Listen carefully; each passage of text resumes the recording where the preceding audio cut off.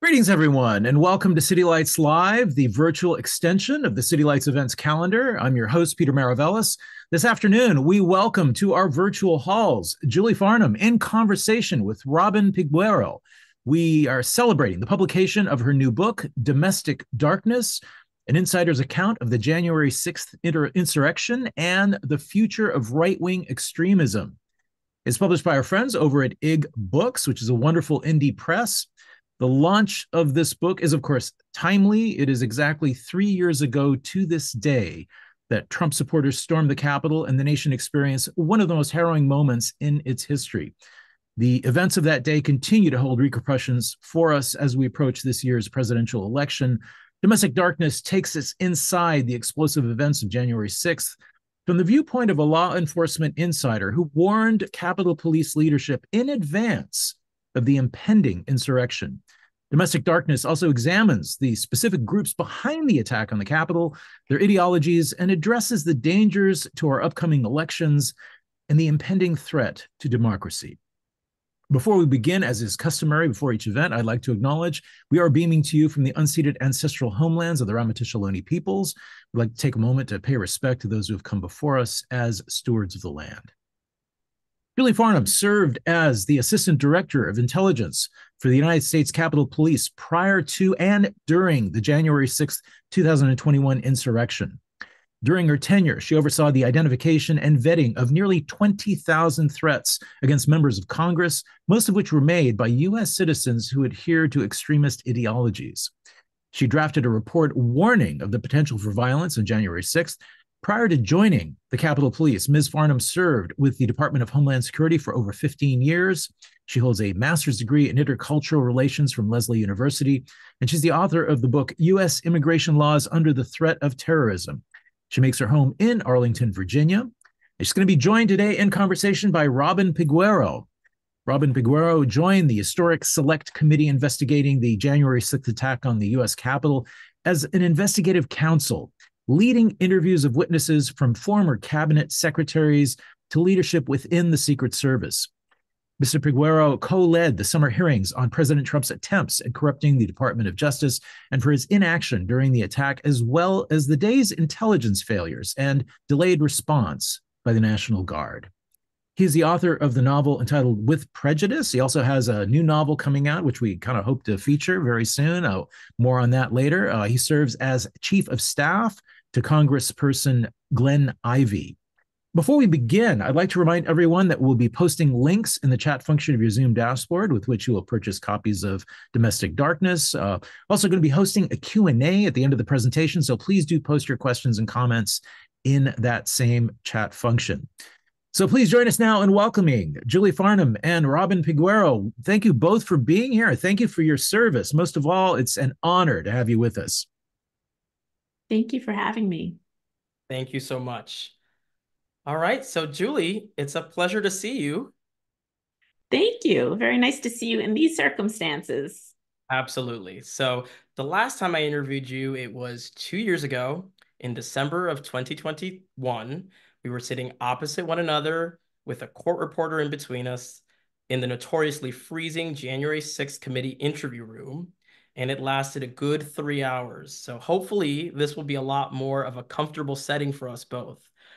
But I was struck then by how candid and frank you were about the failings, some of which you concede you were a part of, as well as the successes and foresight of yourself and your intelligence unit. For better or for worse, that openness appears to be your natural self, and you did not evade or dodge or duck tough questions like maybe most in Capitol Police leadership did. And I know you're prepared to be as open and honest today as you were then, so thank you. You're welcome. Great. Let me begin by asking about your former boss, Stephen Sund, then chief of Capitol Police, who was fired the day after the insurrection. I read his book. I, of course, read your book. And as I write in my introduction to your book, you two are in many ways foils to one another. So my first question is, let me get your reaction to what he said about you in his book and in our deposition, the January 6th committee's deposition with him. First, he blames your preparedness, or lack thereof, on your, quote, massive reorganizing of the intelligence unit, when they began shuffling analysts' responsibilities around, creating what analysts described as a lot of confusion within the unit. Second, he says that the last paragraph of your analysis, which famously did say that Congress is now the target, unlike the MAGA 1 and MAGA 2 marches of November and December, that it was, quote, always seemed odd to him and was, quote, peppered with qualifiers.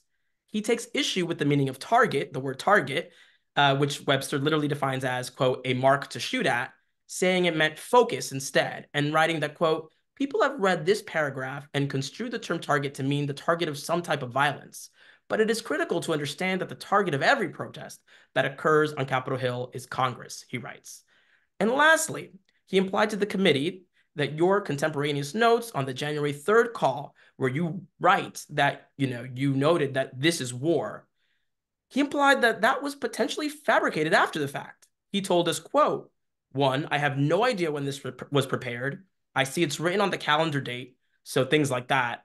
I don't know if this is something that may have been put together after the fact, just a little CYA, I don't know.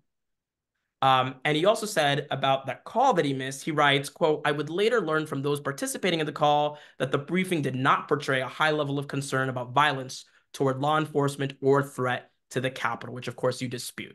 So I know there's a lot there. I want to give you plenty of time to address each of these claims and basically tell us, are any of his points fair? Is he simply mistaken? Or do you think there's something nefarious here that he is intentionally lying to rewrite history in a way that paints him in a better light? So I'll start backwards. In regards to the briefing, no, those were my talking points. Those were my talking points for that day, written in my notebook. And I provided the select committee with a picture or like a photocopy of my notebook pages. They were not written after the fact. And to that, I would just say he should have shown up for the briefing. He would have known it wasn't a CYA if he had actually attended the briefing. He did not. So that's that. Regarding, the assessment and what was included in the assessment and target and qualifiers and all those things, I think if you just look at it logically, the intelligence assessment aside, in the first MAGA march that was November 14th, 2020, not all the states had called the election yet. So the people who were protesting and demonstrating still held out hope that the election could go for Trump because not all states had certified the election results yet. And then fast forward to December 12th of 2020, which was when the second MAGA march was, there were a lot of lawsuits going on. There was a lot of other things going on. And still people held out hope that Trump could still be elected and things would go a different way. But when you get to January 6th, the only target and the only focus, if you want to use those interchangeably, you can, like the only target and focus for those demonstrators had to be the members of Congress themselves, Congress in doing their congressional duty to certify the electoral counts. So I really didn't need to be the one to tell Sun that. Like those were the things, those were like factual, objective things. So it had to have been Congress. I didn't need to say that for him to realize that. And then with regards to the team, when I started and when I was hired, and I started there in October of 2020, and in between the time I was hired and the time that I started, I did meet with my new supervisor, and he told me, he said, the team really needs a complete overhaul. I had 11 analysts under me. Most of them had been there for 10 or more years. They had never received any formal intelligence training, so that was problematic. They're very siloed, so they didn't communicate well within the Capitol Police, and they didn't communicate nearly at all with other law enforcement agencies or with the intelligence community. And that was problematic. And they were known to have and to produce very poor quality products.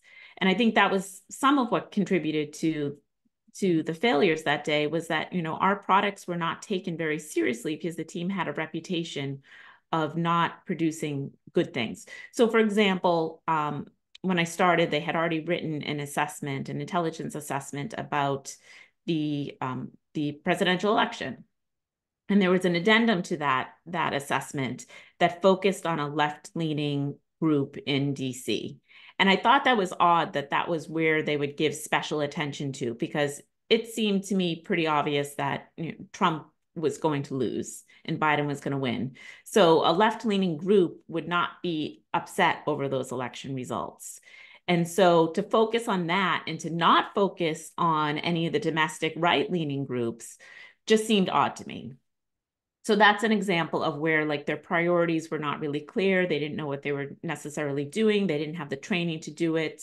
They weren't very good at collecting intelligence by their own admission. I put something up on Twitter a few days ago, emails from some of those former employees that talked about how they didn't know how to collect intelligence through open sources.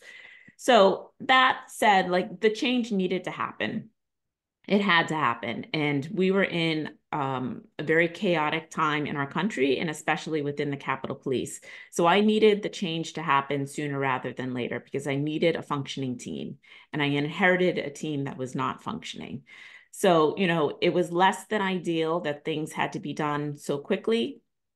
And it was less than ideal that it had to be done in such like a turbulent time, but they were changes that most definitely needed to be made. And ultimately, of those 11 people, 6 of them I ended up terminating or otherwise pushing out. And that's not, and I know that they say it's because they provided intelligence ahead of January 6th and I was retaliating against them. Truth is, and the emails show that they did not at all. And they were just not very good employees. And anyone who's worked in the federal government, to be terminated from the federal government, it takes like a special kind of bad. It's not easy at all. And it takes a tremendous amount of documentation and just due process and making sure that, they're given the opportunity to improve, because ultimately you want good employees and you want to give them the tools to succeed and do well.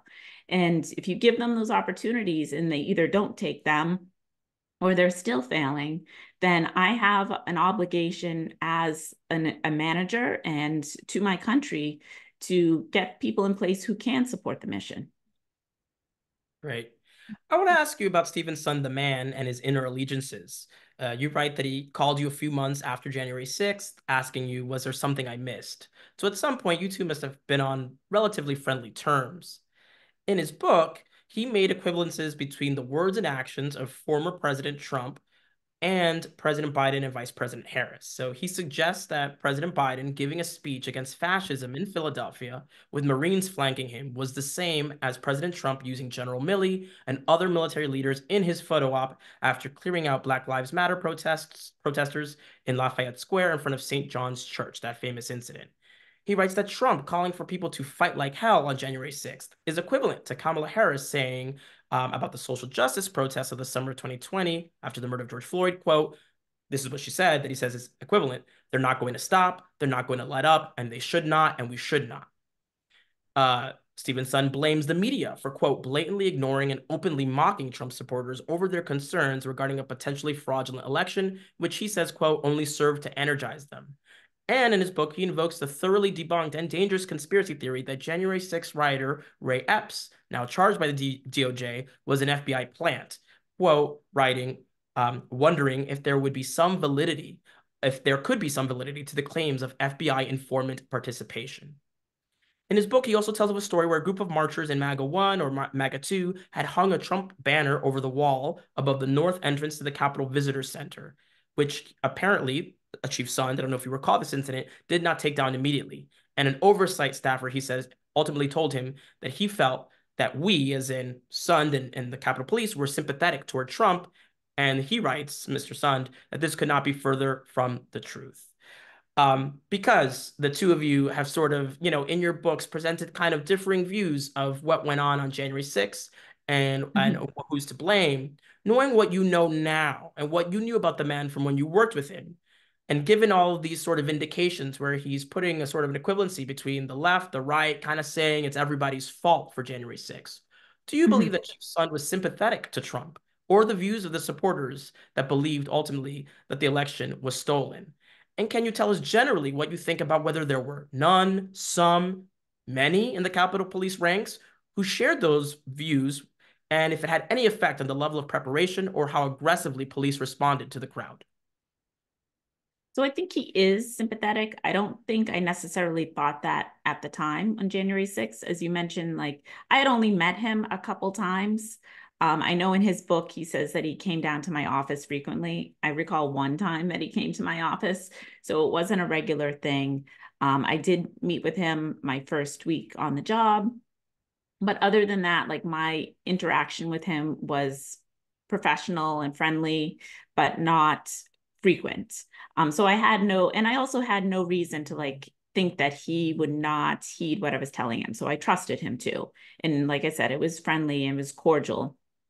And even after January 6th, after he left and he called me, I initially thought, he had good intentions in asking me and that he was sincere in wondering what he may have missed.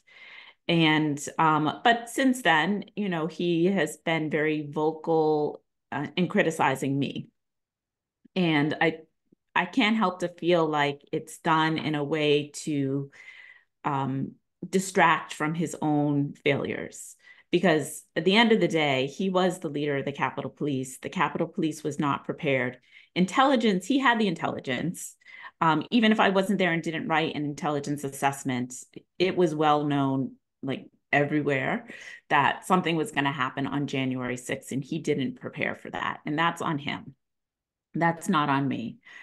He did not prepare. He didn't have an adequate operational plan. So I do think that he's not the victim and the hero here. He very much had some significant failures in his leadership in the way he handled it. And he let down a lot of like really good officers, like officers who had to fight and were harmed and who may not be officers anymore, either because they were injured so severely that day that they can't do their jobs, or just that's not a place where they want to work anymore, understandably. And so he let a lot of people down in the force, and he let a lot of people down in the United States. But, fast forward to today, he has very strongly aligned himself with the far right. He's been on a lot of far right media.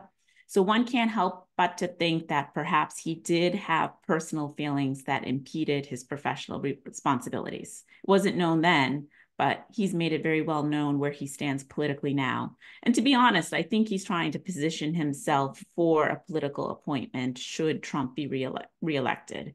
And someone who has failed to that degree in leadership and in operations, he doesn't deserve another chance. That's wild to think. And so just to follow up, you worked, of course, alongside many Capitol Police officers. I want to make clear, so many of them, defended, of course, the Capitol heroically with limited numbers. A lot of it, as Chief Sun says, all hands on deck. But as our reporting on the committee showed, at the height of the insurrection, at most, it was the 70% of officers. It was not 100%. And so they did what they could with the resources available to them. A lot of heroes that day. But, some people think that there were, some within Capitol Police ranks and police generally who found the crowd, at least in the lead up, right, sympathetic to their cause, or maybe misjudged how dangerous or violent they might be because of, that the sort of allegiance either to President Trump or to those sorts of views. What was your experience? Do you feel that were there some? Do you think there were none? What's your opinion?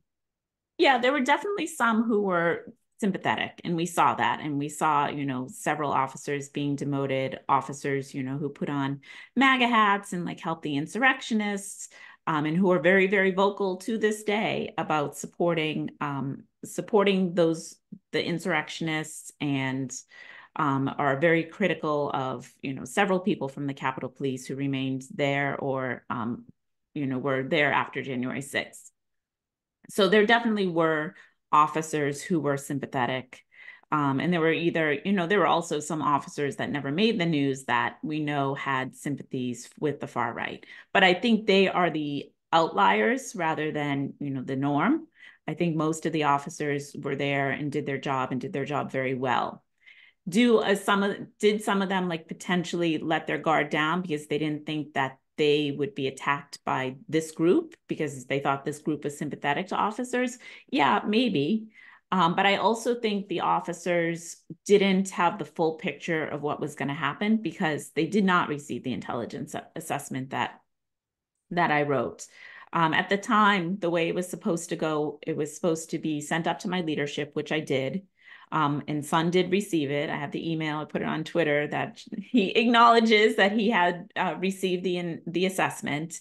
And then it was supposed to go down to the officers' leadership. So the sergeants, lieutenants, captains, inspectors. And it was supposed to be briefed out at roll call. And that didn't happen in most instances. Some divisions got the briefing, but most of them did not.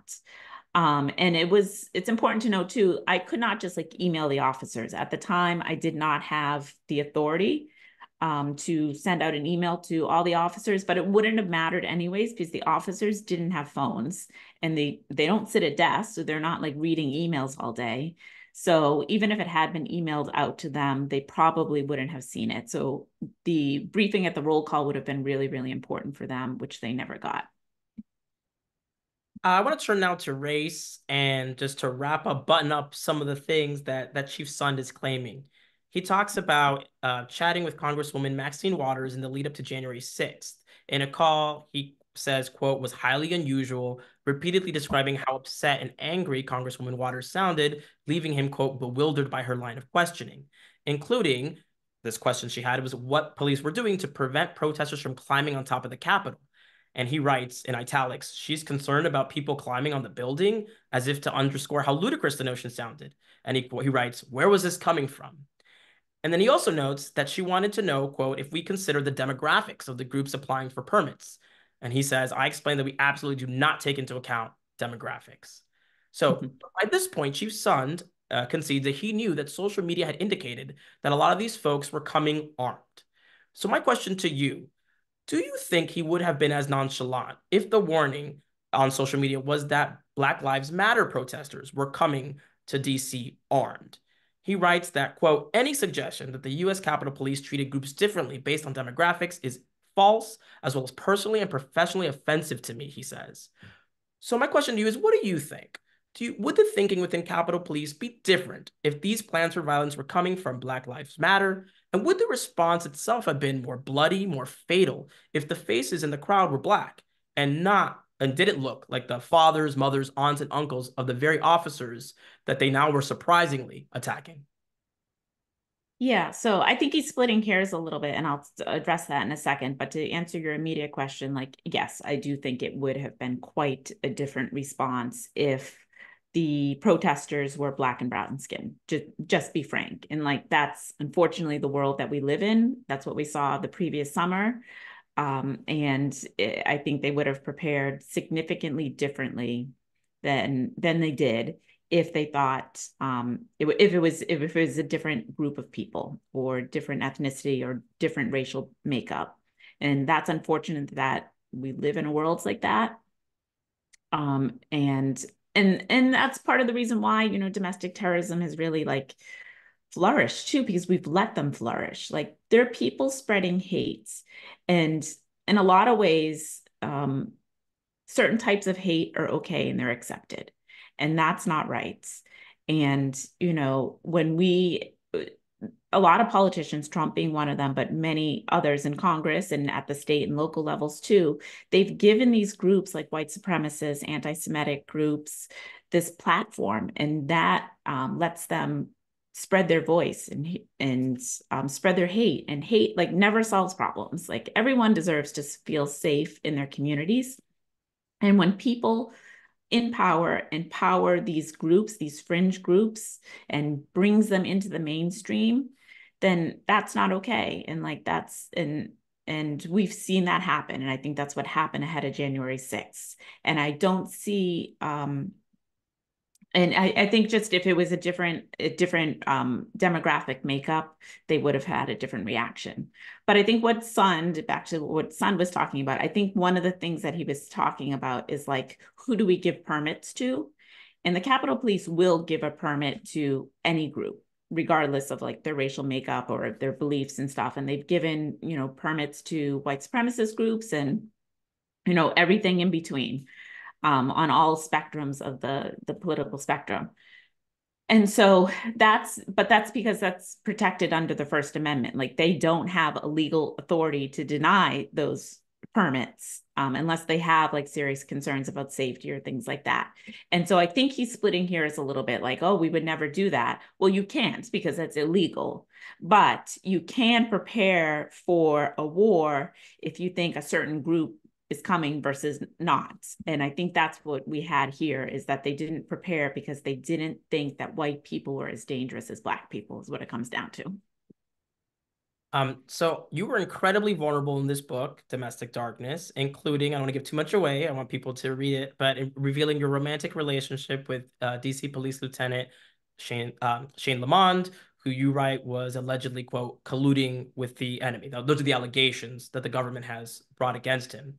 And even, as you imply, maybe using information that you were feeding him inadvertently to tip off Enrique Tarrio, head of the Proud Boys, who is now serving 22 years in prison for his role on January 6th, and other right-wing extremists looking to overthrow the government.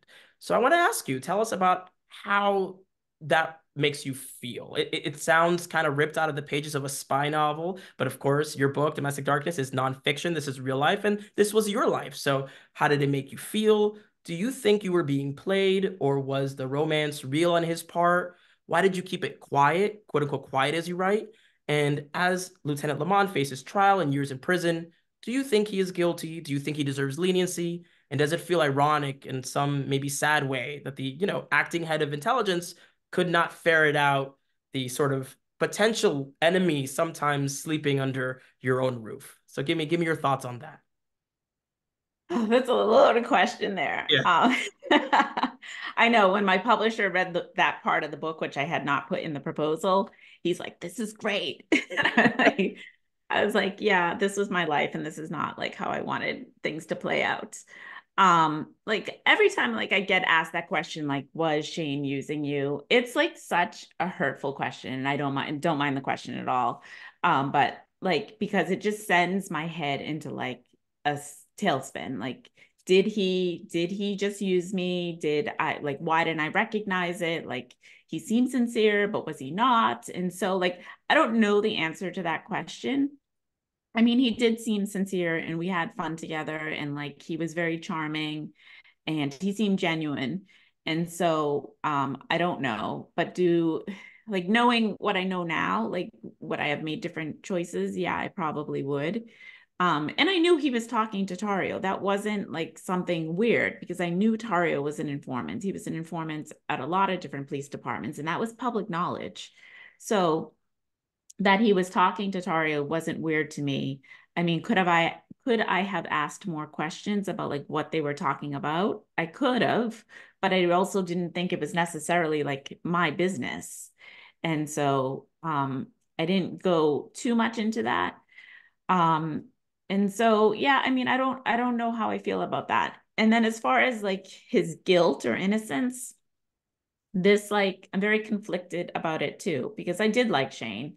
Like, I valued his friendship, and even after we stopped seeing each other romantically, we remained friends, and we remained friends until the day he was suspended from MPD. And he called me up, and I'll let people read about that conversation in the book. But that was the last time I spoke to him. And so, I think he's going to try to argue that he was just doing his job. But there's three things that I think it's going to be harder for him to explain away. So one is, and this is in the indictment too, it's item 61. That is a reference to me, the Capitol Police person. But after January 6th, he asked for a list of people who had already been identified. And he asked me for that list. And thank God I asked the FBI first if I could share the list, which they said yes. So that was fortuitous. But so I shared it with him. And of course, I would have shared it with him because he was really the only person I worked with at MPD. And that list was something that Tarrio was interested in. He also tipped off Tarrio about his arrest. And when I read that in the indictment, I was a little bit annoyed, because Shane had told me that Tarrio was going to get arrested too. And he made it clear, like, don't tell anyone that. It's like, okay. but then he's communicating and telling Tario himself. So that was a little frustrating. And then the third thing is, if that relationship between Tario and Shane was actually like an informant officer relationship, then why are they using self-destructing messages on Telegram or elsewhere?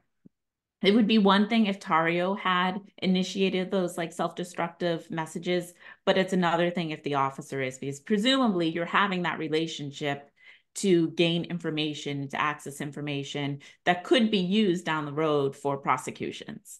And if they're deleting all their messages, why? Like, what's the intent there? So those three things make me think that he is aware that he did something wrong, at least. I mean, I'll let the jury decide whether or not he's guilty, but that goes to intent there, and that's harder to explain away. Yeah, and let me make clear, I want to commend you for sharing, what is obviously very personal, and as you mentioned, is still sort of difficult for you to wrap your mind around and to talk about. I think that's a really positive feature about this book and your willingness to talk about everything under the sun. As I mentioned in our intro, sort of acknowledging failures, defending yourself and defending your successes, but also acknowledging that more could be done and talking about, this private relationship and how it made you feel. So I want to commend you, number one, for sharing that with readers, and then also, of course, talking about it here today. And one last thing about that relationship that I want to ask, I was struck by how it came about in the first place, because I think to me it highlighted the unique pressures that women face in male-dominated professions. So at your first meeting, when you're among a group of mostly male officers, you write that quote, "As I drank my beer, I put up with the usual actions of intoxicated men, them putting their arm around me, lewd comments, and other actions that I could handle but shouldn't have to." And you say about Shane at first, quote, "I didn't want to go out with him, but I wanted him to like me and trust me. And that information in your field was valuable, and that information, and though it had stopped being the reason for your primary reason for your relationship as it progressed into the spring and summer of 2021, was initially why you went out with him against those sort of first in reservations." So tell me about how being a woman trying to get ahead in a field perhaps put you in a position where you didn't want to outright reject his advances. And what do you think? Do you see that as fair? Is that just par for the course? Is it something you're just used to in your field? Talk to me generally about the challenges you face as a woman in the intelligence community and in law enforcement. Yeah, I think that's a good question. So it's a male-dominated field, both of them, intelligence and law enforcement. And I was there, and I think I say something similar in the book, but men are seen as credible. Like, they can do things to lose that credibility, but their starting point is that they are credible.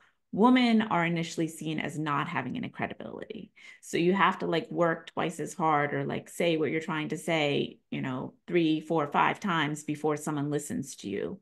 And so that's problematic. And so all the people around me too at the Capitol Police, just for context related to Shane, like they were all men. And like Shane was the center of like Washington law enforcement intelligence. Like, he was the person, like everyone went to him. He was the center of it all. And, I had a supervisor, Jack Donahue, who came from the NYPD and started around the same time I did. And like, he had already known Shane. And like, I wasn't getting a lot of information from Jack. And I couldn't, like, he was like a roadblock for me to go elsewhere to get the information on my own. Like, he very much wanted to be like in charge and the holder of the information and disperser of the information. And so I had to like navigate my way around that world, and I had to do it. And I think if I had been a man, like I would have been brought into the fold right away, but I wasn't. And so I had to like,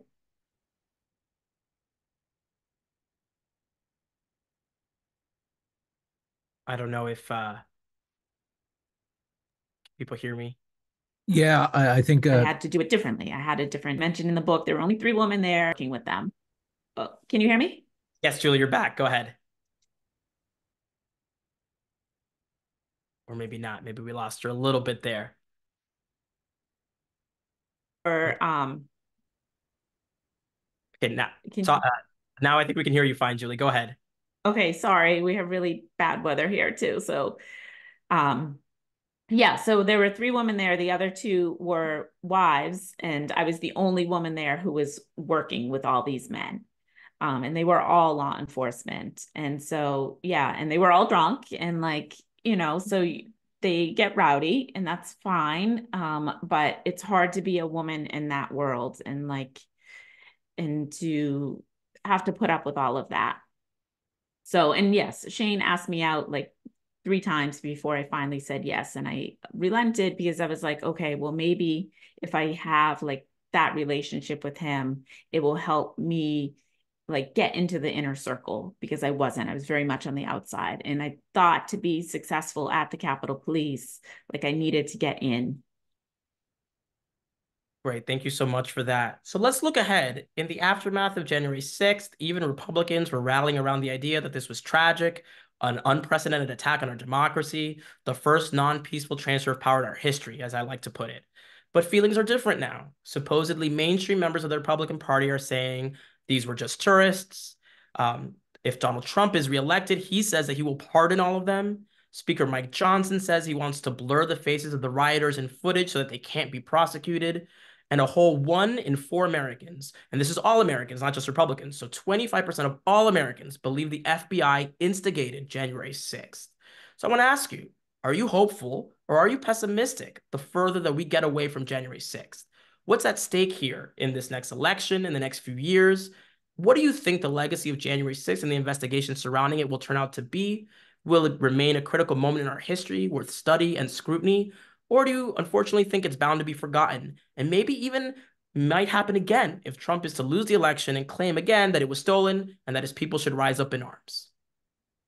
Okay, well, I think the blurring of the pictures is funny because I thought it was all Antifa who was there. So I don't know why they need to blur their faces. But anyways, yeah, I do worry about the future. I don't think we're going to have necessarily another January 6th, at least not at the Capitol. I think the Capitol Police know they're going to be prepared for that threat because they know that threat now. But I do really worry about it. I don't think long-term people will forget about this. This is going to be something that will be studied and looked at and examined for years to come. And I do get frustrated. I see on social media now, like people are like, why are we still talking about this? Like, because the threat still exists. Like it is still a threat to our democracy. And we may have a rematch now of Trump and Biden again. And it's going to be nasty and it's going to be messy. And I hope that we learn the lessons that we need to learn from this. But I do think that we're in a dark period. And I think we're going to have to go through some more darkness before we finally start to see the light. I think it'll come. I think there are enough good people in the government and in this country to see justice prevail and to maybe put us back on the right track. But right now, it's not good. And it's unfortunate because it comes down to like people just need to use common sense and be realistic. Like let's call January 6th what it is. It was not tourists. It was not a peaceful protest. Republicans know that. They were running. And now like all of a sudden it's not. Like they just need to speak the truth. And if they don't, history will not look favorably upon them. And I feel strongly about that. Great. I have a final question that maybe we can try to sneak in here. I want to talk about, of course, domestic terrorism, which, a lot of your book is about the lead up to January 6th, your role in it, but then also looking forward at, the threat that still exists in this country. So there was a New York Times article about how these groups, the Proud Boys, Three Percenters, the Oath Keepers, have sort of been quiet on a national stage, but have diverted resources to local politics. Like in Loudoun County, where the Proud Boys disrupted school board meetings, shouting down elected officials with threats of violence and targeting their families over supposed critical race theory in schools. And I understand it, you're running for a seat on the Arlington County Board, so you Yes, might that's be true. involved in local politics yourself. So if that's the next stage of the fight, tell me about whether these groups are in hiding, are they regrouping, are they preparing for even greater violence next time around? What is the forecast on what they're planning next? Should we be worried? And why do you think running for public office yourself is the right choice to help defend this country and its democracy from these people who would rather see it destroyed? Yeah, I think they're changing tactics. They haven't gone away. Some of the groups have changed, like Oath Keepers is kind of like defunct now, but in the structure of Proud Boys has changed a little bit. white supremacist groups we do see like really growing and flourishing, unfortunately. So their tactics are changing. And I talk about in the book too, some of these white supremacist groups are doing these like community benefits, like they're cleaning up trash and having, feeding the homeless. And so they're trying to make themselves more palatable to the general public and then bringing people in that way. And I talk about too, like some of the tactics, like some of the foreign terrorist organizations use, like Al-Qaeda. And it's like gradual, like incremental steps towards hate. Because if you just go in and say, I want you to be a suicide bomber, like that's going to turn a lot of people off. They're like, yeah, I'm not ready to go there yet. But if you do a little bit and then a little bit more and a little bit more and a little bit more, then before you know it, you're in the thick of it. And that's the tactic a lot of these groups are taking. And simultaneously, they're also trying to make themselves more palatable to be able to run for local office and get into local office that way. And then with that comes, changing curriculum and banning books and things like that, that are really like, that's really detrimental, like the lack of education or changing education in a way that denies like acknowledgement of injustices that have happened here in this country. That's very, very dangerous because then it creates ignorance, and then ignorance leads to hate, hate leads to violence. It's just a road that we don't want to go down. And that's part of the reason why, like bigger picture, why I wanted to run. Like I'm running as a moderate Democrat. And I really believe in like using common sense and listening to people and being practical, and that being like the best way to help the community and to impart positive change in the community, because we see how divided we are. I mean, we see how divided we are as a country, but also here in Arlington, Virginia, we're quite divided as well, and divided over different things, but very divided. And like seeing that and seeing people going further right and further left and like staking their claim and like no one wanting to come together and find common ground and like move forward together in a positive way, that's really scary. And it's really like frustrating for me. So rather than complaining about it on social media, I thought, I'm going to throw my hat into the ring and I'm running for office. Great. So a lot of what you said, I think, is sort of a through line between your book and mine. It obviously is fiction, but it has, I hope, something to say about political violence, and was shaped by my time both on the January 6th committee and in Congress for 4 years right out of graduating from college. It's a murder mystery set in the Senate, so it is about political violence, and unfortunately how that's become more normalized. And the fear that I have, just as you have, about those forces becoming stronger and not being attended to. So I know it's important that we sound the alarm and that our authorities, our law enforcement, look into that growing dangerous threat from political actors who would be violent. So with that, I want to thank you so much for answering my questions. I know, of course, I know you have a little bit of a reading that you want to give us about your book, and then I do believe we'll be able to turn to questions, and we have a hard stop at 4:15, but after the reading, we can get to that. Thank you. And I just want to give a little plug. You are part of a podcast about January 6th that just came out. Do you want to tell people a little bit about that? Oh, quickly, yes. It's Our Body Politic. It's 6 episodes. It looks into the investigators of color who were working on the January 6th committee. So check that out on Our Body Politic, wherever you guys listen to your podcasts. Okay, thank you. And I'm going to read just a couple paragraphs. So the scene unfolding before me was heartbreaking on many levels. Not only was there the pain of seeing my colleagues being attacked with vicious animosity, but I was also watching an exquisite, sacred, grand building being destroyed. What it represented, freedom, democracy, in the center of the most powerful nation in the world, was even grander. The officers called for backup, but there weren't enough police in the city to hold back the crowds. The insurrectionists were ready for battle. The Capitol Police were not. The bike racks surrounding the Capitol to try to keep the people away from the building were being lifted and thrown over the outnumbered officers. They were no match for the mob. We've lost the line. I watched as the windows of the Capitol were smashed and the doors kicked. I was now viewing live stream video on social media that was being taken by the insurrectionists themselves. The pictures were unsteady and chaotic. It was sometimes difficult to see what was happening. but it was easy to see the bedlam, the fury, the fighting.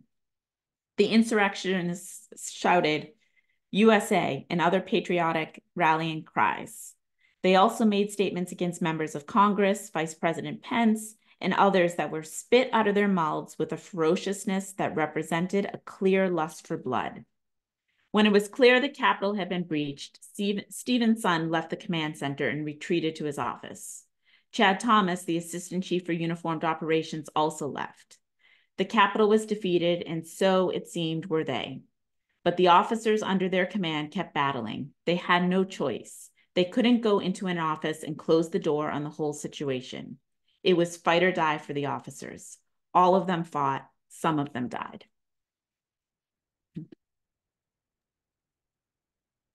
We've got some questions coming through in the chat. Jocelyn says, it feels scary that if Trump wins, things can get really bad. As a Jew and queer and earth-centric about ecology, it feels like pre-Nazi Germany is possible. Is this kind of thinking ridiculous? I don't think it's ridiculous at all. And thank you, Jocelyn, for the question.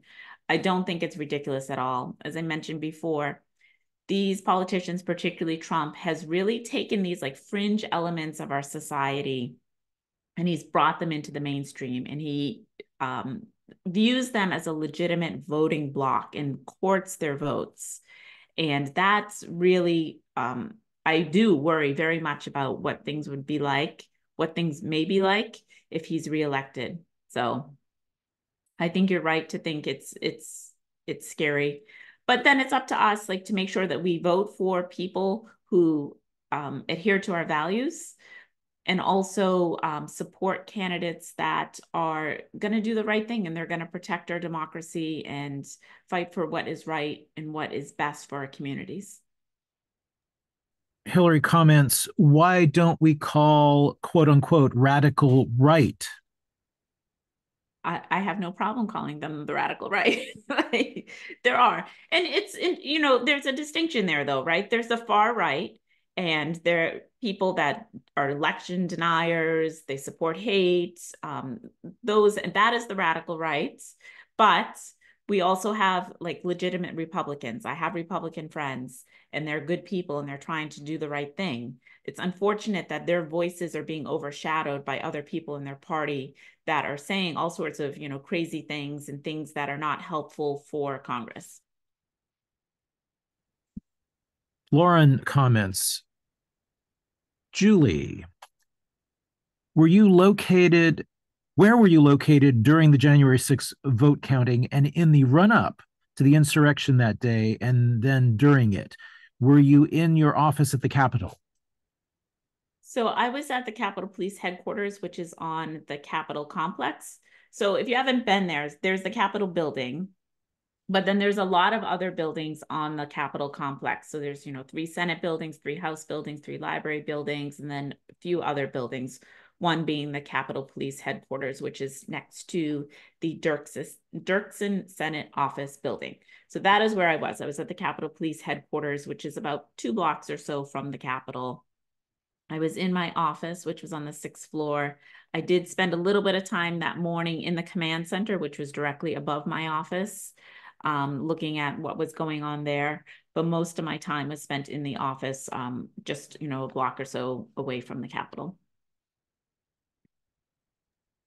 And as we're coming up to the top of the hour, I wanted to maybe ask one final question, and to the both of you.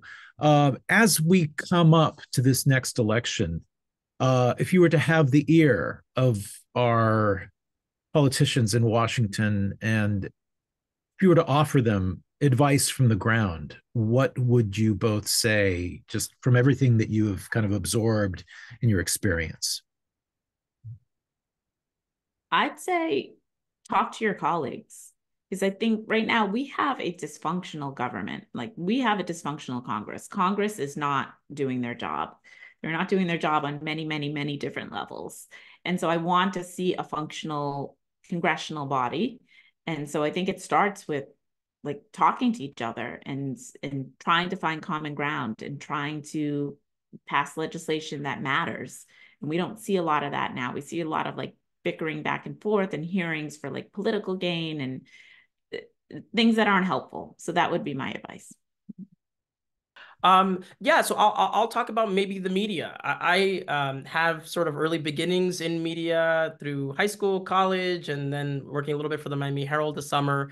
So I'm always very skeptical about blaming the media. I feel like it's an easy sort of way for both sides to just say either the media is, biased one way, it's biased the other way. I think Donald Trump attacked the media in ways that were very problematic for our institutions, because if you don't trust the media to give us our facts, people will turn to their own facts, will turn to alternative sources that aren't, don't have the same journalistic ethos that places like the New York Times and the Washington Post have. It's important that we trust in the media and we don't down talk it. So when I say this, it's more of a friendly suggestion as opposed to a real criticism. But I do think, I think because the majority of media folks are liberal, they're worried about coming off biased. And so they tend to do a little bit of a false equivalency between what's going on the left, what's going on the right. They feel like they have to give equal time. And we saw that in 2016, where they felt like they had to put forward Donald Trump's rallies, where if he, ran off so many lies all in one string in one order, there wasn't enough time to get to debunking all of them. And so a lot of it filtered through to the American public. And as we're approaching a second election where, one of the leading candidates for president doesn't believe in fact, doesn't believe in truth, has already telegraphed, even before people have voted, that if he loses, it's going to be a stolen election and it will be unfair. And that, again, people need to, rise up and oppose his potential loss at an election that hasn't even occurred. I think the media needs to really be clear-eyed and focused about that talk being a threat, about when he talks about immigrants poisoning the bloodstream, to say that those are words that were used in very ugly circumstances in the early 19th century that led to very terrible consequences. And so you can't just present it either as a joke or as both sides say harmful things. There is, of course, a far left, but the true, I think, problem, danger, threat to this country are very, very far right, led by Donald Trump, that are espousing violence and that are espousing hate. And so I think the media has to do a focused job of communicating that to the American people. And can I just add to Robin's thing too? The difference between the right and the left, the far right and the far left, is that the far right is very organized. And there's a lot of organized groups there that are doing things specifically to undermine our elections and our country. And you don't really see that necessarily on the far left. They're not quite as organized. They're just not as organized, but they're very organized, well organized, and also well funded far right groups. It's something for us all to think about. We are now at the top of the hour. Thank you so much, Julie Farnam, for your courage, your service to the nation, and for sending out the warning call. And thank you also, Robin Peguero, for doing the honors today and for your service. And also want to thank everyone in the audience for joining us. We have posted links in the chat function of your Zoom dashboard with which you may purchase copies of this fine book, Domestic Darkness. Mr. Peguero also has a book coming out soon called One in the Chamber. We hope to feature him in our series for that, so keep an eye peeled. And also I posted a pre-sale link for that book in the chat as well. If you find yourself in the neighborhood, come on down, visit us. We are one of the country's great browsing experiences. We are located in San Francisco's historic North Beach district. We're open 7 days a week from 10 a.m. to 10 p.m. Tonight's program has been made possible by support from the City Lights Foundation, continuing the legacy of our founder, the late Lawrence Ferlinghetti, through our public events, a publishing program, and our educational outreach, all dedicated to sustaining a vibrant community of readers, writers, and independent thinkers. So long, everyone. Take care. Be strong. We hope to see you all again soon. Thank you once again, both. Thank you. Thank you so much.